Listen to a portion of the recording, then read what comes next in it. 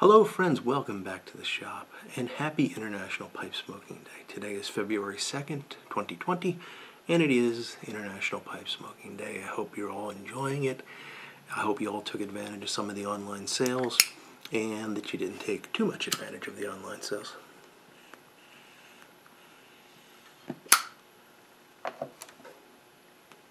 I am smoking a Medico VFQ, very fine quality, and I'm smoking Sir Walter Raleigh. Hard to say with the piping mouth. Sir Walter Raleigh. This pouch was a gift from my friend Mark in Rhode Island, and it's kind of interesting. This just prior, a few months back, Padre Piper was kind enough to send me a pouch of this, and I was just finishing that when Mark's package arrived, and there was another pouch. So the guys are keeping me well stocked in this, and it's a wonderful tobacco. It's great, OTC burley blend, very very deep flavor, very strongly burley, and I like it a lot. So I chose these two intentionally today because I wanted to talk about one of my favorite topics, Codgers.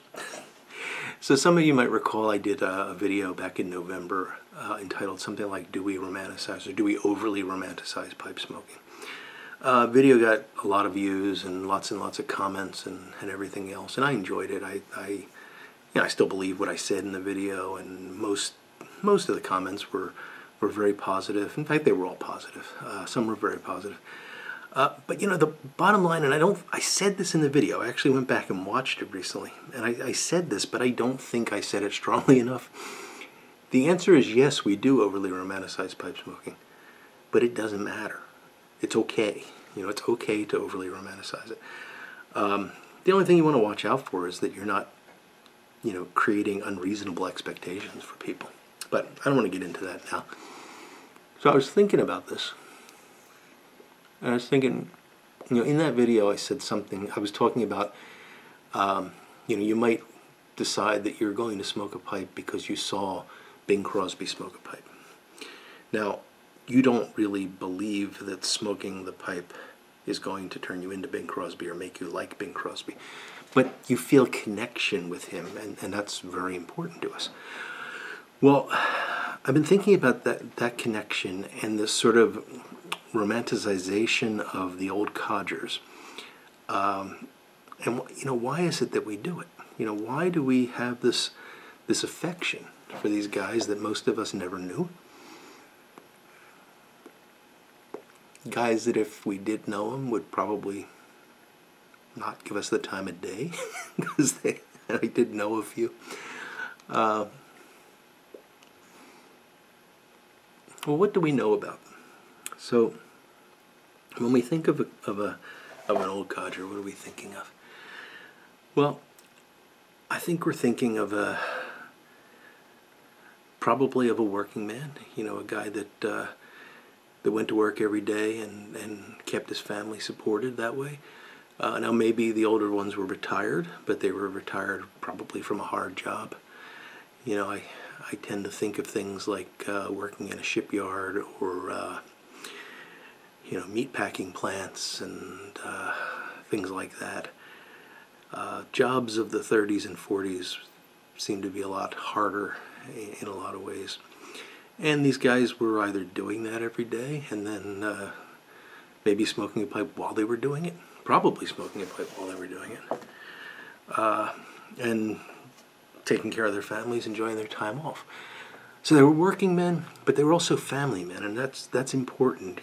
We always think about them with their grandchildren. That's kind of like this archetype that we have in mind. It's this working man, maybe coveralls, and the grandchildren and the pipe. And that's I think that almost completely captures it. The final thing is their approach to pipe smoking, and that's one that's a bit harder to define because we didn't know the guys, but we've got, I told you in that other video that I had witnessed this, and we have lots of stories about it, how these were guys that would buy one pipe, smoke it till it was unsmokable, throw it away, and go buy another pipe. And they would smoke one tobacco. Now, it wouldn't always be an over-the-counter blend. I saw them in tobacconists. Some of them even had their own blends that were made just for them. But they didn't mess around. They didn't try 6 different tobaccos a week or anything. And this Medico is interesting. I found an ad, and I'll put a picture in here. This ad is from 1961, and it shows the VFQ Medico well, first off, there's the Crest pipes, and these were the high-end Medicos. They're $5 to $15 each. But then there's the other Medico filter pipes, and they range from $1.95 to $3.95. This is 1961, not that long ago. Just 5 years before I was born. So, and the VFQ is right in the middle of that range. So this pipe would have been $2.95, a $3 pipe. I haven't gone and corrected that for modern day. Actually, I'm going to do that, and I will be. So I just checked with the all-seeing Googler, and according to Google, if you take $3 in 1961, today it would be worth about $25. So even in today's money, this is not, it's hard to find a pipe for $25. I mean, you can find basket pipes and all, but you're not getting a factory pipe for $25 anymore. Maybe a Graybo, but I think even those have gone up above $25. So these were essentially disposable pipes, and that's why they were smoked that way. Smoke them until you can't smoke them anymore. Throw them away and go get another one. So what is it about these guys that we feel a bond with, that we feel a connection with? Well, I think we've got actually a lot in common, and I think we as men look for that commonality in other men and look for it across time in our forefathers. We, by and large, work. That's a big part of our lives, and we identify with that. That's, somebody says, "What do you do?" 9 times out of 10, the person responds with their job. So I'm sorry, if somebody says, "What are you?" 9 times out of 10, the person responds with their job. It's extremely important to men. It's how we support our families. It's how we take care of our children. It's how we keep a house. So we work. And certainly the old Codders worked. We also, by and large, are family men. We're married. Many of us have kids. Many of us have grandchildren. That's an important part of our lives.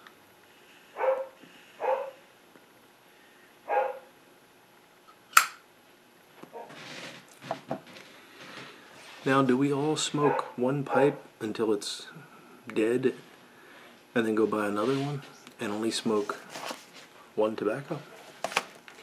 No.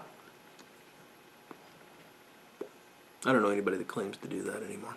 In fact, many of us are trying to save these old things from the trash, get the ones that they probably just threw in a drawer and try to bring them back to life.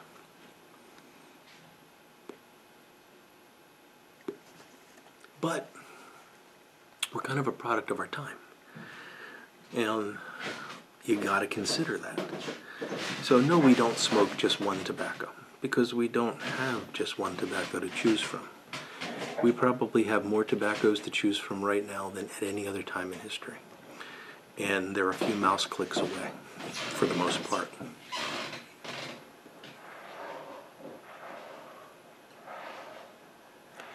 We have a plethora of pipes to choose from.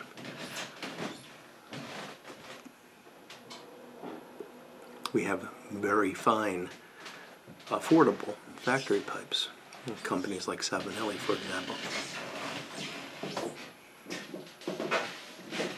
And we've got the overpriced factory pipes too, but That's part of a different topic, I think. So I think we feel this connection with these guys because we really are a lot like them. We go to work, we do our jobs, we care for our families, we do what needs to be done, mow the lawn, wash the car. And we find something in this that makes all of that a little bit better. Now, I talked about in the original video how I wonder if we're bringing something to the pipe rather than the pipe bringing something to us. And I thought about that a lot. And I've decided that, at least for me, it's an artificial distinction. I can't say where my thought processes stop and the pipe's influence on me starts. I can't, because, you know, I can only interact with the pipe through my thoughts. So I don't know if I'm having a better time right now because I'm smoking a pipe, or I enjoy doing what I'm doing right now, and whenever I do it, I smoke a pipe. You know, but I don't care. It doesn't matter. I guess that's the point. It just doesn't matter.